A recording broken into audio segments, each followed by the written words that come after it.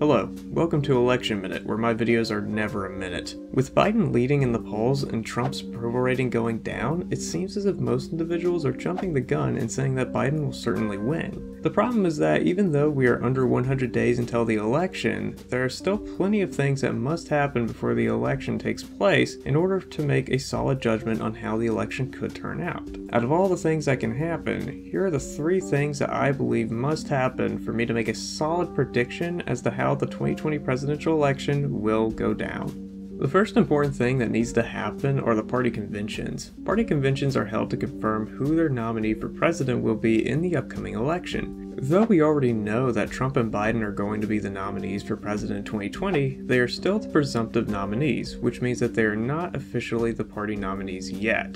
The Democratic National Convention will start August 17th and the Republican National Convention will start August 24th. The most anticipated convention, to me at least, will be the Democratic National Convention because by that point we will finally know who Joe Biden's running mate will be by then. Also, something interesting to note is that the Republicans' convention takes place after the Democrats', probably because it'll give Trump a chance to make negative comments towards the Democratic convention that would have already taken place. The second thing that must happen are debates.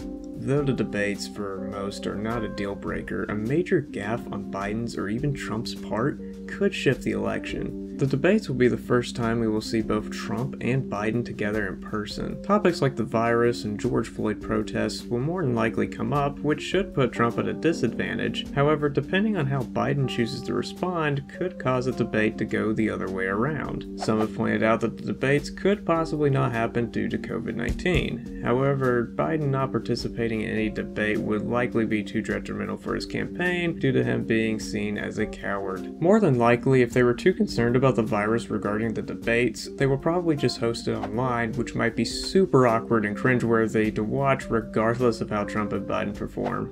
The third and final thing that I believe needs to happen are just general events. Before 2020 started, I do not think the average person could have anticipated the lockdowns and protests that are currently going on. Major events leading up to the election can make all the difference, including the ones we are seeing now. We simply do not know what will happen between now and election day. Something big could happen that will tilt the election in Trump's favor, or something big could happen that will tilt the election in Biden's favor.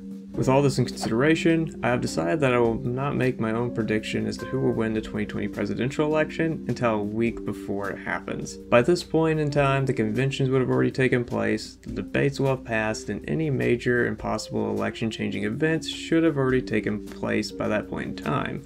This is just my own take on what's going on. Let me know what you think in the comments below, and I will hopefully see you in the next video. Election Minute out.